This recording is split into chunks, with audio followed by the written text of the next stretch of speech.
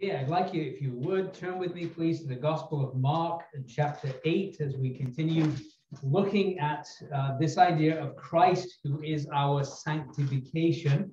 And we're looking at it from two ways. One is holy living comprises of, on the one hand, feeding on the lamb, and on the other hand, actively removing leaven from our lives.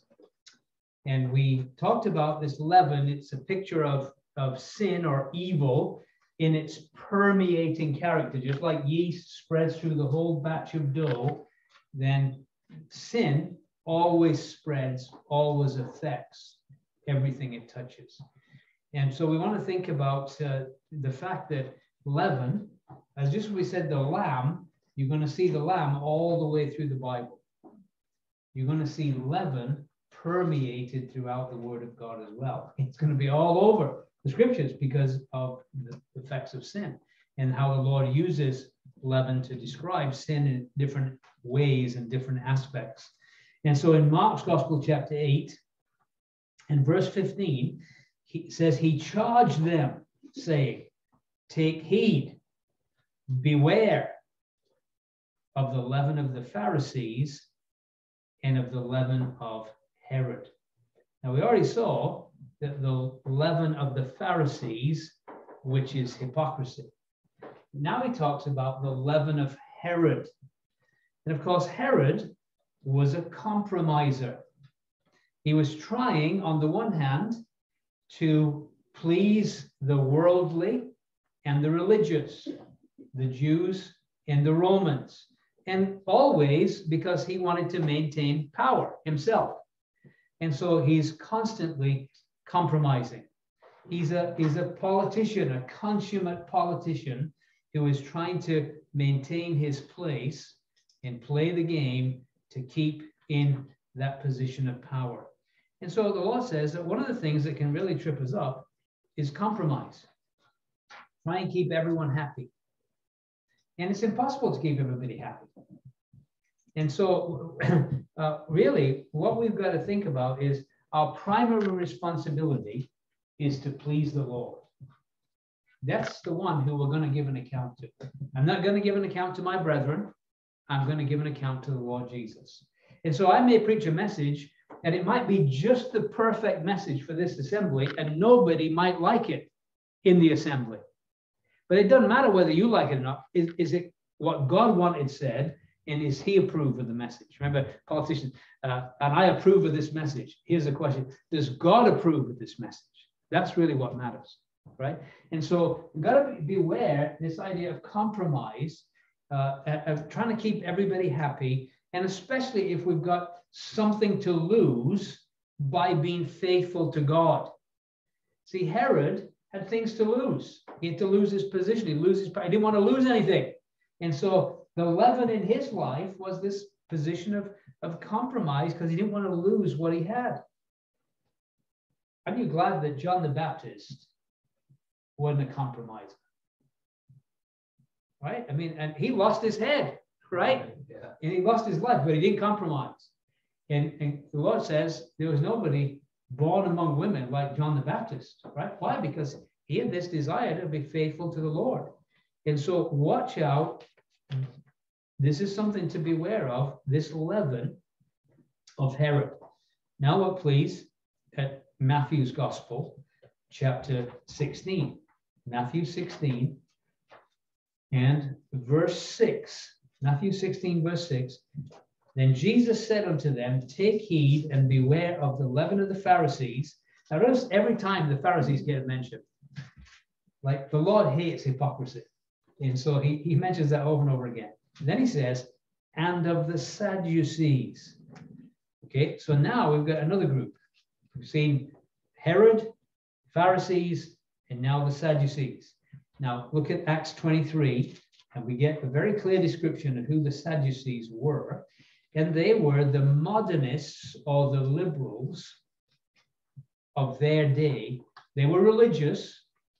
The high priests, actually the high priestly family, were all Sadducees. But they were very religious. But they were liberals who denied the supernatural. Acts 23, verse 8. He says, for the Sadducees say that there's no resurrection, neither angel nor spirit, but the Pharisees confess both. So the Sadducees don't believe in resurrection, don't believe in angels, don't believe in spirits. I don't know how they get on with God, because the Bible says God is spirit. So basically they're liberals, modernists, if you like, of their day. They deny the fundamentals of the faith and the authority and sufficiency of Scripture. In fact, when the Lord was contending with the Sadducees, one of the things that he kept saying to them is, have you not read? Have you not read? In other words, did you not read your Bibles? That's what he says to them. They were reading them, but they were reading them very selectively. And so they were people who really did not believe in the fundamentals of the faith. And yet they were amongst the people of God. That's the danger, you see. This is why the leaven is dangerous, because it's among the people of God, and leaven spreads, you see. And so if you allow somebody in your assembly who begins to espouse liberal ideas concerning the role of women, as an example, I'm just thinking of one off the top of my head. Pretty soon, one person throws off the biblical teaching, and it won't be long before there'll be others following suit. That's how it works, right? And so watch out for leaven. Watch out for this. And watch out for the leaven of the Sadducees. Now, what is very difficult is that in our world, in the 1800s, in Germany, something emerged. And I'm not going to spend a lot of time on this, but I think it has to be said. It was called higher criticism, where men began to set in judgment on the word of God. They sat in judgment on. Now, that's not the way it's meant to be. The way it's meant to be is the word of God is meant to sit in judgment on us, not us sitting in judgment on it. But these highly intellectual German thinkers began to question the authorship of books like Moses and Isaiah and Daniel and all the rest. And so they began to question. And the interesting thing is that this leaven spread. It started in Germany, but it went over to England, and it began to affect the schools in England. And then it went to the US, and it began to affect the seminaries in the US, like Princeton and Harvard and Yale. And these were preacher schools. I don't know if you realize that the Ivy League schools started for the purpose of training preachers of the gospel of Jesus Christ to spread the gospel across America. And now they are dens of iniquity. And it all began in Germany. Have you ever wondered how Luther's Germany became Hitler's Germany? You ever thought about that? I mean, this is the land of the Reformation.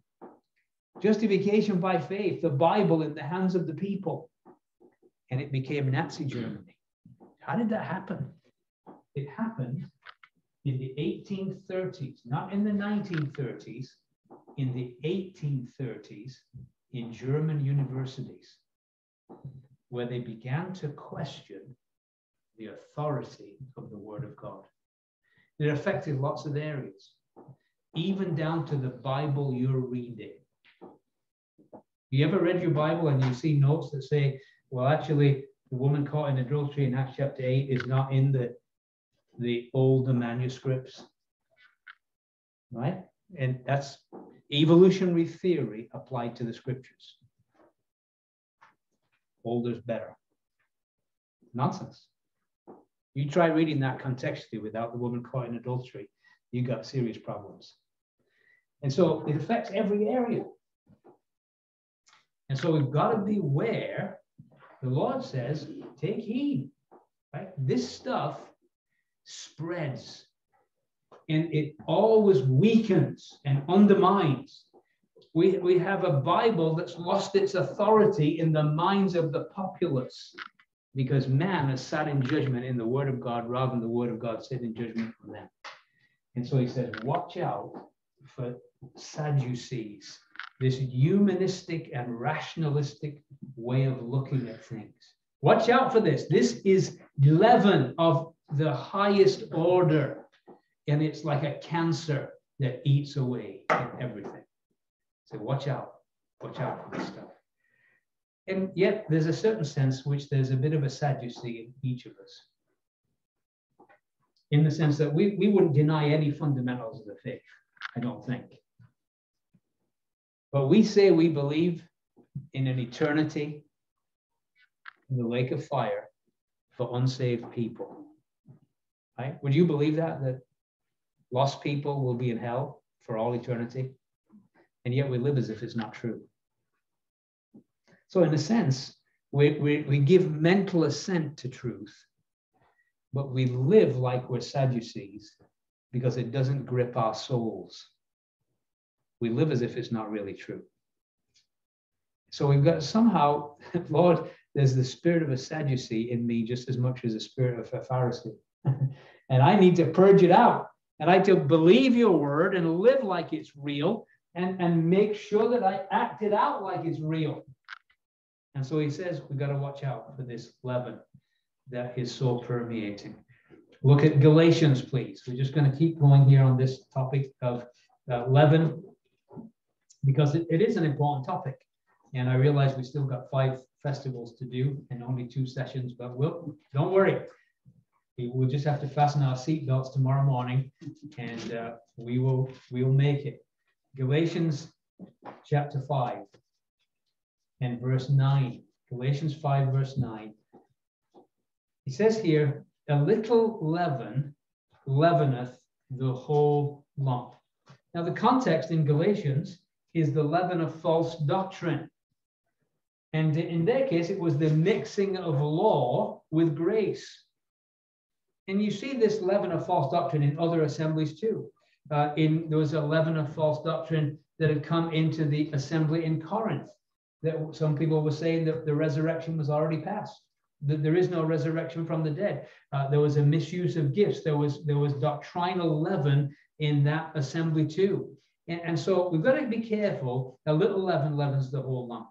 And so even today, increasingly, you see, there was a day when, in some ways, to shepherd an assembly was relatively easy, because most of the teaching the saints in the assembly they got in the local assembly, or they got in conferences. And they usually go to the right conferences. So it was pretty easy.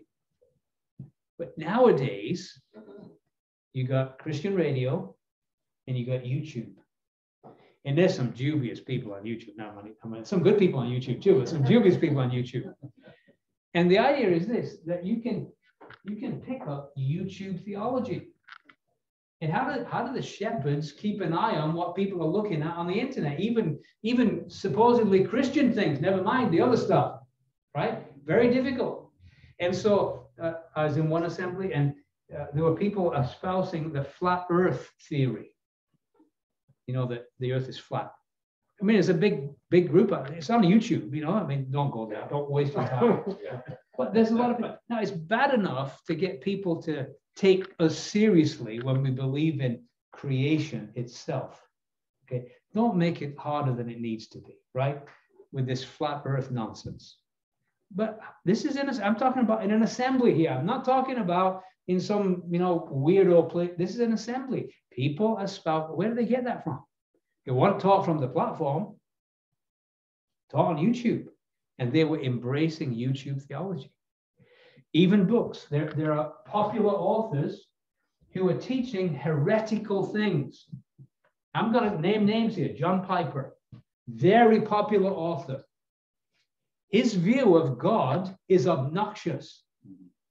It really is. And yet, how many Christians feed on John Piper? A God who chooses to damn people for all eternity, just capriciously. I mean, this hyper-Calvinistic nonsense. This is the world we're in, right? And we've got to be upfront about this. There's leaven of false doctrine, and it only takes a little bit to affect a whole assembly. And I've seen assemblies being torn apart by false doctrine. A little leaven. Leaven's the whole lump. And so we've got to be careful about this. And it's hard for spiritual leaders to protect the flock these days because of all, they can't shepherd, they can't go out, I want to check your library and make sure what's in there, right? Well, I want you to send me a list of everything you look at on YouTube. We can't do that. It's hard to police. But we got to recognize what leaven is like. And the leaven of false doctrine is a poison. It's a cancer. It affects people. And even Christian bookstores now, they're dangerous places. When I was a young Christian, I didn't know any better. I mean, I went to a Christian bookstore and I figured it was a safe place. I've come to learn it's a very dangerous place. And there's a lot of stuff in there that you'd be better off not reading. And so we got to watch out with this. And then, of course, the leaven of evil conduct, 1 Corinthians chapter 5.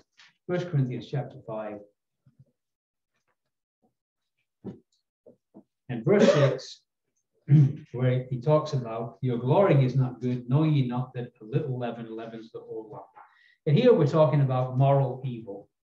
There was a guy in the assembly who was involved in an incestual relationship. Something that even in those days, now it wouldn't be hardly maybe a bat an eyelid, I think, today, but in those days, even the Gentiles were shocked at that. Okay, but it was going on in the assembly, and the assembly was tolerating it. Maybe they just felt, well, we've got great liberty, in our assembly. We enjoy our freedom. So they weren't dealing with this.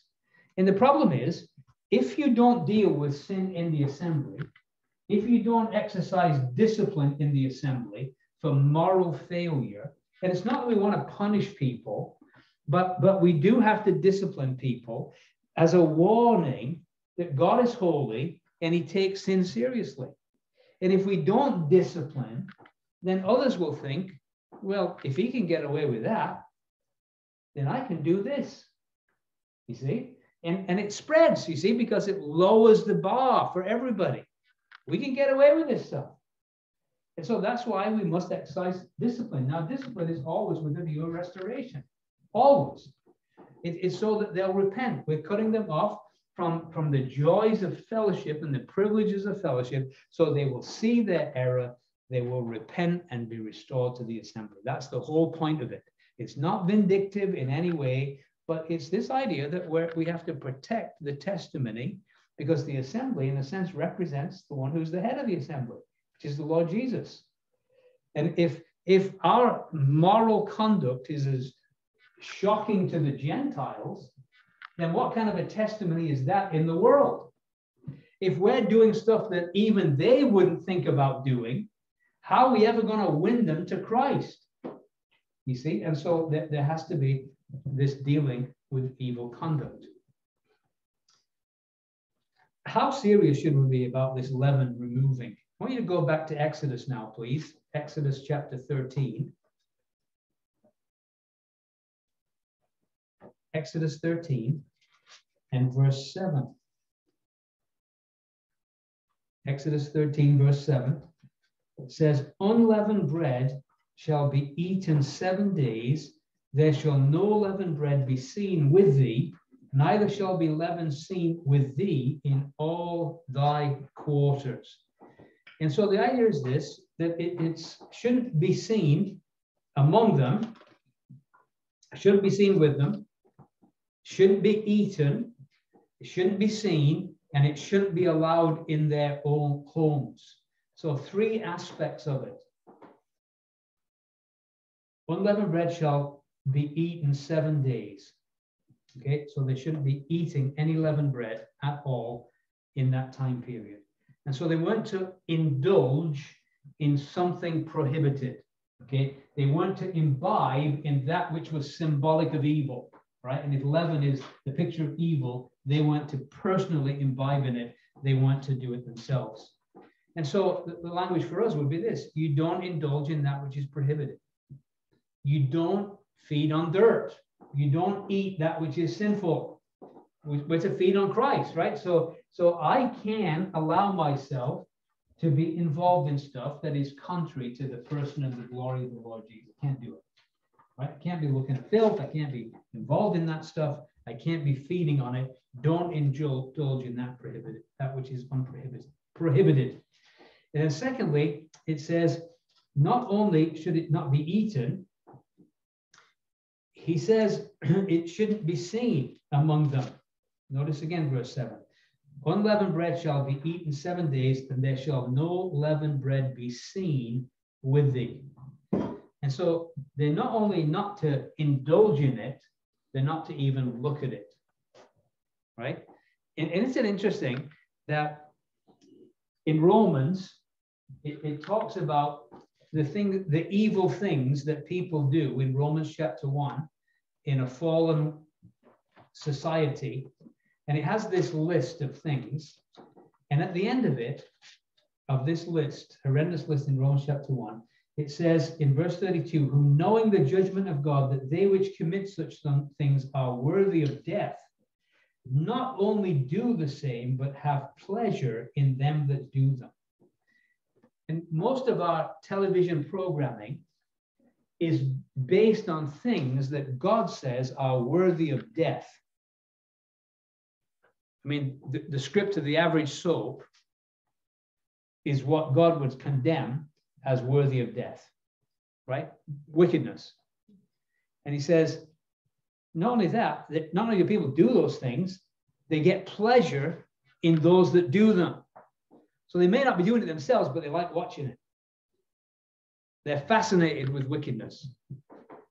And that's, again, this is our country. We're fascinated by wickedness, right? That's what our program is all about on the TV. And so he says, no leavened bread was to be seen. You know, that the great theology in that little children's song. Be careful, little eyes, what you see. For the Father up above is looking down in love.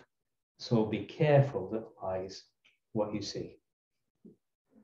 Because when you see something, it's hard to unsee it. We have an amazing database called our mind. And images that are uploaded on that database have a tendency to stay there and come back to your mind at most inconvenient moments.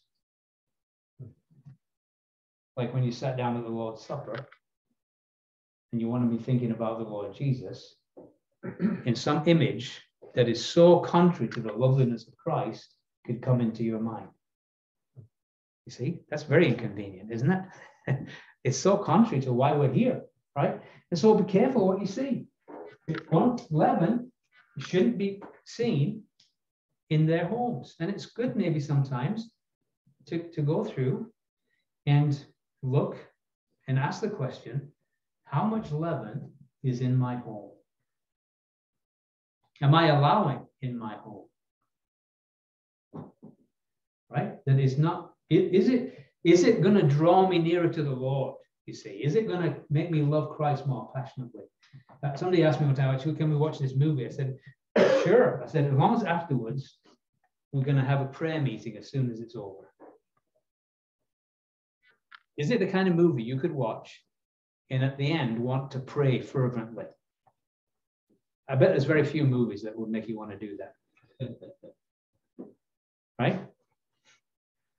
So this idea is it going to draw me closer to the Lord, or is it going to fill my mind with things that is going to really cause me to, be filled with junk so that I don't have appetite for the Lamb? And then the final thing is, he says in this verse 7, he says, unleavened bread shall be eaten 7 days, and there shall no leavened bread be seen with thee, neither shall be leaven seen with thee in all thy quarters. So they were not to indulge in it, they were not to see it, and it wasn't even to be allowed in their homes. And I'm told that Orthodox Jews to this very day will go through their homes and they will, before the Feast of Unleavened Bread, they'll sprinkle crumbs of leavened bread around their house, and they'll go through with a brush and a shovel and symbolically remove all the leaven from their homes. But we're not really concerned about eating bread with yeast in it. We're concerned about what it's picturing, right? And you could go through that little ceremony and still have filth in your home. So we've got to be serious about removal of leaven from our lives. And it might be good to do that, to search our homes and our hearts to see if leaven is at work. How serious are we about living a holy life? Are we feeding on Christ? Are we removing leaven with seriousness? Now, of course, it leads to a great question. I have no idea because I haven't broken bread here since 1998. And so I don't know whether you, in your communion service, use leavened bread or unleavened bread. Which? Leavened. Leavened. You know what? I think you're right. That might surprise you. After all I've said, some people, when they study this passage and this subject, they say, well, at the Lord's Supper, we should only use unleavened bread. So I want to answer the question, why we should not use unleavened bread at the Remembrance Feast. First reason is from the text itself. I want you to look, please, at 1 Corinthians 11 in verse 23. And here's a fascinating thing to me, that Paul obviously felt serious enough about the type of unleavened bread, but he didn't think it was serious enough to insist that we only use unleavened bread at the Lord's Supper. And here's why. He's already used the technical term unleavened in chapter 5. We've seen that already, haven't we? In chapter 5, verse 7 and 8, where it says, purge out therefore the old leaven, that you may be a new lump, as you are unleavened, for even Christ our Passover is sacrificed for us. Therefore, let us keep the feast, not with old leaven, neither with leaven. So he's already used this with the unleavened bread of sincerity and truth. He's already used the word for unleavened bread in the text. But when it comes to 1 Corinthians 11, in verse 23, where he says, I have received of the Lord that which also I delivered unto you, that the Lord Jesus, the same night in which he was betrayed, took bread. He doesn't use the term, he took unleavened bread. He uses the ordinary word for bread. Now, why did he do that? I know at the Passover, no question, the first Passover where they initiated the Lord's Supper, it wasn't unleavened bread. But Paul could use that word because he's already used it once. But in the Greek, he doesn't. He uses just common loaf. I find that very interesting because he could have done, but he didn't. Same as Luke 22. Luke 22, exactly the same principle. In Luke's Gospel, chapter 22, verse 1, he uses the phrase, now the feast of unleavened bread drew nigh, which is called the Passover. So he's already used the technical term unleavened bread, but in verse 7, he says, then came the day of unleavened bread, when the Passover must be killed. So again, he uses that technical term unleavened bread. And then in verse 19, he says, and he took bread and gave thanks and brake it and gave it to them, saying, this is my body, which is given for you. This do in remembrance of me. He doesn't use, then he took unleavened bread. He just says he took bread. Now, again, if you wanted to make the point, do this in remembrance of me, and be sure you always use unleavened bread, it would say he took unleavened bread and said, do this in remembrance of me. But he doesn't. So why is it not that significant? Look at 1 Corinthians 10 now. 1 Corinthians 10. Because the loaf pictures more than just the body of Christ. 1 Corinthians 10, verse 16 and 17. The cup of blessing which we bless, is it not the communion of the blood of Christ? The bread which we break, is it not the communion of the body of Christ? And we, being many, are one bread and one body, for we are all partakers of the one bread. Here's the interesting thing. So that loaf on the table not only is a symbol of his own physical body, but it's also a picture of his mystical body, the church. We, being many, are one bread. There's a picture of us collectively as well, Emma's here. Is that interesting? Now, is there any leaven in us? Oh, yeah, there is, isn't there? There's sin in us, isn't there? Anybody here don't have any problem with sin? Anybody here sinless? Anybody had no leaven in their life ever? But we all do, don't we? So it's a picture not just of him, but of us. And even when we remember him, we're remembering him as being made to be sin for us, aren't we? Aren't we remember his death for us? And what was his death for? It was on account of our sin, right? It was our sins that were laid upon him. And so he that knew no sin was made to be sin for us, that we might be made the righteousness of God in him. You know, I broke bread almost every Lord's Day now since 1989, unless I've been sick or whatever reason, but almost every Lord's Day since 1989, I've broken bread. I would say 99% of those occasions, it has been an ordinary loaf with yeast in it. And I can't ever think that on a single occasion I've ever thought a negative thought about my Savior during those experiences, or ever for 1 second been caused to think that there was any sin in the person of Christ. If there was any sin, it was my sin that was laid upon him. That's been my only thought. And so I believe that the Lord just picked bread and wine, fruit of the vine, just because they're simple, common things that are available to almost everybody. Don't have to get too technical. We can just take a loaf and we can remember him. And we can take a cup, the fruit of the vine, and remember him. And I think we want to be taken up with the type, the picture, but not make it into something of a religious ritual and miss the whole point. And sometimes people who are so insistent on having unleavened bread, you find out later that they've got some real leaven in their lives, and they're so caught up with little outward issues, but they're often a smokescreen for a bigger problem in their lives. And so, to me, I don't have any difficulty whatsoever in tomorrow morning. I won't be bent out of shape at all if there's just a loaf on the table.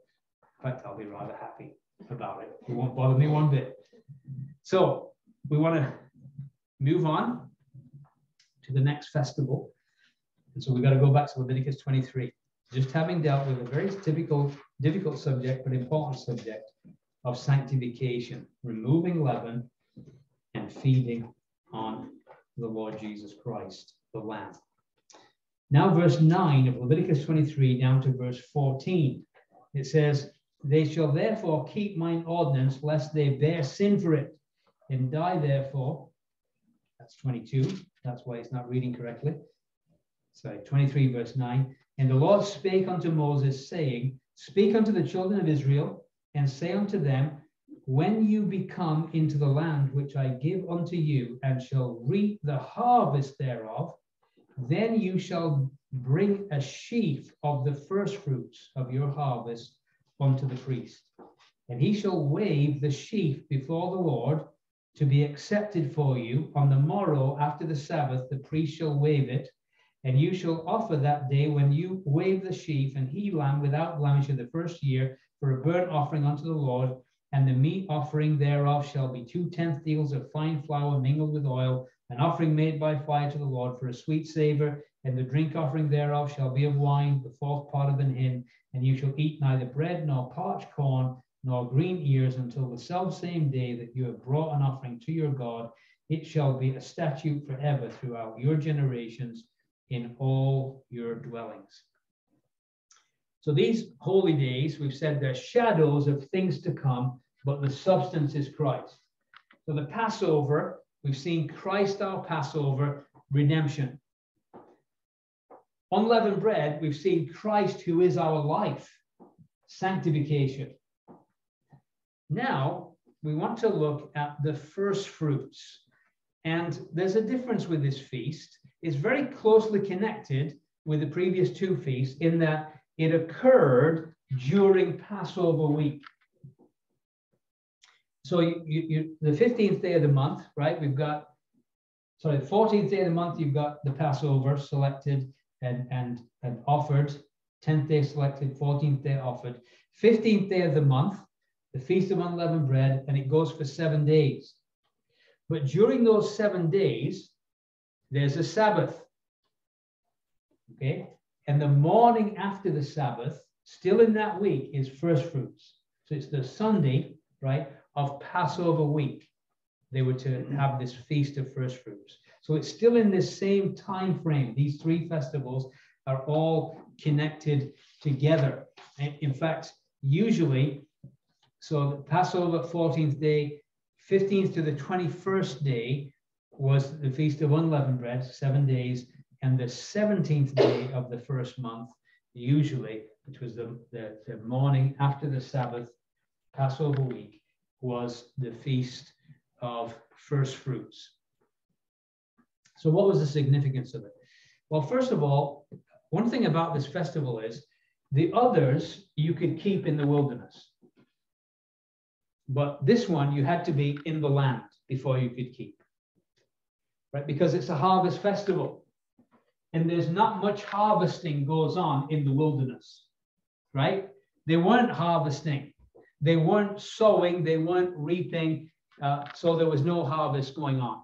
So it had to be in the land.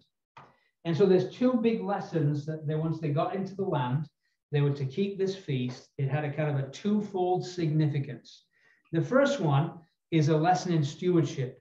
When they came into this land, a land that basically God had given to them, a land flowing with milk and honey, a very fruitful land. And once they got their first harvest, the first and best had to be given to God. And it was kind of a lesson of stewardship. They were saying, God, we owe everything to you. And we want to give back the first and the best to you because you've given everything to us. You've given us this land. We didn't do anything for this land. You've given it to us. It was a gift from you. We give to you back that first fruits, really, of what you've given to us. And so it's to teach us that God expects the first and best from us, a lesson in stewardship. And secondly, and more importantly for us, it's a type of the resurrection of Christ. Okay, and we're going to see that applied in the scripture very clearly. Before we look at that picture, we want to think about God's portion, what the feast meant to the Israelites. They're now possessors of this land flowing with milk and honey, and they're in it, and they've got all this abundance. And before they can enjoy it, they have to acknowledge God gave it to them by giving back a portion to him. And so the first and best was to be presented to him. They recognized that everything they had was held in trust from God.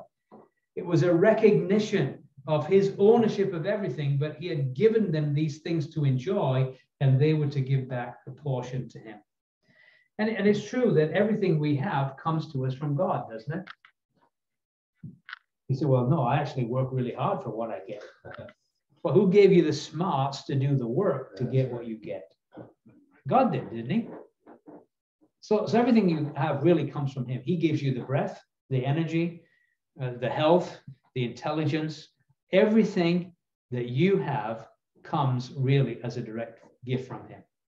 And so we give back the first fruits of our resources to him, recognizing he has the ownership of everything. Notice it says in verse 14, you shall not eat neither bread nor parched corn nor green ears until the selfsame day that you have brought an offering to your God shall be a statute forever throughout your generations in all your dwellings. So they weren't to enjoy any of the harvest until God had got his portion first. Afterwards, they could enjoy it in all its fullness, but he had to get the first back. And so that simple principle is that we're to give to the Lord the first fruits of what he gives to us. To rob God, as Malachi the prophet says, is to take from God that which rightly belongs to him and keep it for ourselves. And so we're to be those that give to God. And of course, in the New Testament context, on the first day of the week, they were to come together to break bread, and they were to give to the Lord as he had prospered them. Right? Their first fruits. First day of the week. How has he prospered me this past week? I give my first fruits to him. And I don't want to rob it, right? I want to give back to him as a showing that I'm a steward of everything he gives me. And I give it to him on the basis of how he's prospered my life. And we don't want to be guilty of robbing God. But we said most importantly, it's a lovely picture of the resurrection of Christ. And here's the warrant for it. I'd like us to look at 1 Corinthians chapter 15. 1 Corinthians chapter 15 for our biblical warrant of seeing first fruits as a picture of the resurrection of Christ.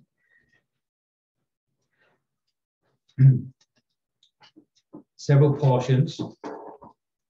Verse 20, it says, "But now is Christ risen from the dead and become the first fruits of them that slept. For since by man came death, by man came also the resurrection of the dead.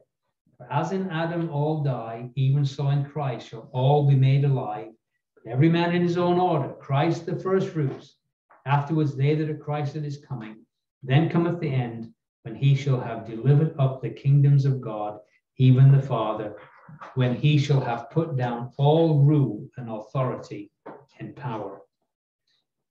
Now, keep that in mind, that twice here, it tells us he's the first fruits. Verse 20, "Now is Christ risen from the dead and become the first fruits of them that slept." And then verse 23, "Every man in his own order, Christ the first fruits." Now, keep your finger there. I want you to go with me, please, to John's Gospel, chapter 12. John chapter 12. Keeping your finger in Corinthians. John 12, verse 23 and 24. The Lord says this, "Jesus answered them, saying, The hour is come that the Son of Man should be glorified. Verily, verily, I say unto you, except a corn of wheat fall into the ground and die, it abideth alone. But if it die, it bringeth forth much fruit." So the Lord Jesus is that grain of wheat that is put into the ground and that died. But he came back from the grave, but it wasn't just him. Actually, when he came back from the grave, there was a whole bunch of other people came at the same time, right? The graves were opened and a bunch of people came with it, right? Because usually if you plant one seed, you get more than one seed back, don't you? I just use potatoes as an example. You ever planted a spud? Like you see the potato, it's kind of got all these things coming out of it. You put it in the ground. Do you expect to get one potato out of putting that one potato in? No, you expect to get a lot of potatoes, don't you? Out of that one you put in. You always get out more than you put in. That's the principle of sowing, right? You always get more than you sow. But that one has to go in the ground and die. If it doesn't, it abides alone. But if it does go in, it brings a lot of fruit. So Christ's resurrection is a guarantee there's going to be a lot bigger harvest than just him. It's going to be a big resurrection, right? He's the best, the first and best that goes in, but there's going to be a lot more comes out. And so that's the principle that's in view here. Now, there was a great protocol about this feast. It's Josephus would tell us that the sheaf was a barley, because it's the first festival of the year was the barley harvest. And that until the ceremony was performed, there was no harvesting to be done. This had to be done first before they could do a harvest. So what they would do is they'd go into and look at their fields, and they'd find the best looking sheaf of barley they could find in the whole of their fields. And that was pointed out. And then what they would do is once they pointed it out, they would bind it, like how they bind a sheaf together, and then they would cut it down. And then, because they couldn't work on the Sabbath, they had to do all this the day before the Sabbath, right? Because you can't work on the Sabbath day. But they would put it in a safe place on the Sabbath day. And then the morning after the Sabbath, they would pick up this sheaf and they would wave it before the Lord as the first fruits. And if God accepted their waving this before the Lord, it would guarantee they could enjoy the rest of the harvest, you see. Isn't that a beautiful picture? See, as you look about among the fields of humanity, the first and best was the Lord Jesus. He was pointed out. And then they bound him. And then they cut him down, right? They lifted him up, but they cut him down. They put him in, they thought, a safe place. They thought it was really safe. They had a big stone over it. They had a Roman seal. They had a Roman watching it. But it came out from the ground, the first and best. And because he came from the ground, it's a guarantee there's a day coming, there'll be a much greater harvest. And it's wonderful. I like history. And for many years, I preached at Greenwood Hills in summer camps and conferences, a bit like Turkey Hill, but family conferences. And they used to always have a trip to Gettysburg. That was part of the deal. And being a history buff, I always took trips to Gettysburg. I often thought about Gettysburg because it was a very interesting place. Because I don't know if you realize, I read a really interesting book. I've got it in my library called Christ in the Camp. And it's a story of revivals in the Confederate armies during the Civil War. And most of these kids, and they were kids, teenagers, were walking in straight line formation, into cannon fire. Your chances of coming out of there alive were pretty remote. So before they go into battle, they'd have gospel meetings. And they talk about eternity and the need to repent and believe the gospel. And multitudes of these young men were gloriously saved. And they walked to their death on the fields of Gettysburg into cannon fire. The Union forces, D.L. Moody used to have gospel campaigns amongst the Union forces. You're marching in straight line formation into cannon fire. And so, can you imagine what the graveyards around Gettysburg are going to be like on resurrection morning? There's going to be a massive harvest because Jesus, first and best, was sown in the ground and died. But he didn't abide alone. He bore much fruit. In resurrection morning, there's going to be such a marvelous harvest all around the world. Some of you have got loved ones who stood at their graves. You've wept to their graves. Resurrection morning, because the first and best was accepted before the Lord, they're going to be part of that marvelous, mighty harvest. And that's what the Feast of First Fruits is all about. It's not only a lesson in stewardship, we're to give the first and best to God. It's a lesson in security. Because Jesus rose, we'll rise again too. His resurrection is the guarantee of our resurrection. And isn't that a wonderful thing to be reminded that one day, we were there, we watched as they lowered that body into the grave, but that body's coming out. Oh, it's coming out, and it's going to be changed. It's going to be a glorious body. It's going to be like his glorious body. And what a day that will be. He's the first fruits, but boy, he's a guarantee of a great, great harvest. Amen.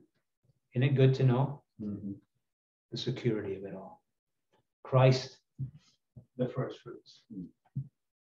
And so even the protocol of the feast. Now, here's what makes me smile in some ways. Because if you think about the Lord's death, when he died on Calvary's cross, when they would wave this before the Lord, they would wave it before the veil in the temple. That's how they would do it. What did they do on when the true first fruits rose from the dead during Christ's Passover week? See, they'd gone through the ceremony. You know, they picked the first and best, they cut it down, they put it in a safe place. And now, that first Lord's Day morning, if you like, the day after this, they're supposed to wave that thing. But they can't. Because the veil of the temple is torn, but they didn't need to because the true wave sheaf had already been waved before the Lord. The Lord Jesus had already been risen and accepted. You see, but isn't it interesting? They couldn't do it. Like they can't do the Passover anymore either. Really, they don't even have a lamb. They just have a shank bone. Isn't that interesting? Like, and that is God doesn't want them to do it because he don't want them messing around in the shadows. He wants them to see the substance in the person of Christ. So their whole thing is a sham anymore. But it's interesting how first fruits is used in the Word of God. It's used in many ways. It talks about we having the first fruits of the Spirit, which means that there's more to come. He's already given us the Holy Spirit as a guarantee, and we've got the first fruits of the Spirit. It means there's a lot more to come. There's a greater harvest coming. We're going to be with him. We're going to be like him. We're going to have to be changed to be like his glorious body. There's the truth of believers as first fruits. Paul talks about the first fruits in Achaia and first fruits in this area, first fruits in that area. And that's how people used to work. They'd go and labor in an area until they saw the first fruits. And then they expect God's going to do something here now. We've got first fruits. That first fruits is a guarantee there's more to come, a greater harvest. And so they would labor until they saw the first fruits. And so believers as first fruits. In the tribulation period, the 144,000 are called the first fruits. There's going to be a lot more saved in the tribulation than those 144,000. There's going to be a great multitude that nobody can number, but they're the first fruits. But there's more to come. And so it always has the idea that there's a greater harvest yet to come. There's a great story of a missionary to a good friend of mine, Paul Hansen, is from this place called the Faroe Islands. And the Faroe Islands is part of Denmark, although they are very different people. It's a bunch of little islands. And there was a Scottish missionary called William Gibson Sloane.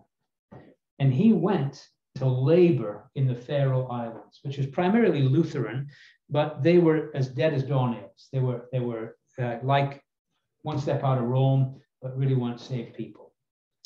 And so as he went to labor there, he spent 5 years there, didn't see a single convert, and was really discouraged. He came back to Scotland and saw a great blessing, even saw revival in Scotland through his preaching. And he was wondering, should I even go back? Because I'm seeing blessing in Scotland, but I'm seeing nothing in the Faroe Islands. But he goes back after a year of laboring in Scotland. He goes back for another term, 5 more years. No converts. Goes back to Scotland, sees blessing. Shall I go back again? The Lord convinced him he should go back. He goes back for a third 5-year term. 1 man got saved. First fruits. He was encouraged. He had right to be encouraged. That one guy that got saved turned out to be a magnificent evangelist. And now 50% of the population of the Faroe Islands are in Assembly Fellowship. That one first fruits was a guarantee of a great harvest. My friend Paul, he's one of those. Isn't it amazing? And so we need to labor in our area and say, Lord, give us the first fruits. Because when we get the first fruits, it gives us hope. There's going to be more. There's always a bigger harvest. And it is true. You get one person saved, that every person has their own web of connections. We found in Ireland, we would work and we'd see people saved. And then the next Bible study we did, evangelistic Bible study, they were bringing their kinfolk. And we had more people to deal with. And then we'd start another Bible study because they all had kinfolk that they would bring. And it just kind of kept going. And that's how it should keep going, right? First fruits, guarantee of a greater harvest. And so the principle of first fruits. And again, what we're saying, and again, I want to just emphasize this, our time is just about gone, but I want to just emphasize that I hope we're seeing that these feasts in the book of Leviticus are foundational to our understanding of New Testament teaching. How much did the Lord use leaven? How many times is the Passover mentioned in Scripture? How many times is first fruits used over and over again in the Word of God? Not just in Leviticus, but in the New Testament. And what I'm saying, I'm trying to say this weekend, is you'll never fully, clearly understand your New Testament ever unless you have a foundation in the Old Testament Scriptures, because it builds on itself. That's the wonderful thing. Progressive revelation. God reveals the truth, and then he keeps developing it, building it, until we get to the climax, the book of Revelation. And we see these things in their fullest aspect. And so we want to see how the Word of God fits together. So, first fruits. And tomorrow is first fruits. Why we're not meeting on the Sabbath is the Lord Jesus was in the grave on the Sabbath, bringing an end to that whole system. But he rose again on the first day of the week. And he is the head of a new people that are connected with the risen man. And we meet on the Lord's Day to commemorate the head who is risen, the Lord Jesus. And so we look forward tomorrow to seeing those of you who will be with us, to remember the one who's altogether worthy. Let's pray. Our Father, we're so grateful for the time we've had together today, the Word of God. Pray that our souls would have been encouraged. Pray, Lord, we'll be serious about dealing with sin. Pray that the hope of resurrection would grip our souls afresh. We're thankful that one day, because Christ has risen, we also shall rise or be raptured, depending whether we're alive at his return. And we'll see him, and we'll be like him, and we'll be like him as he is. Thank you for this glorious hope that's ours. In the name of the Lord Jesus Christ, we give you thanks. Amen. Amen. Amen.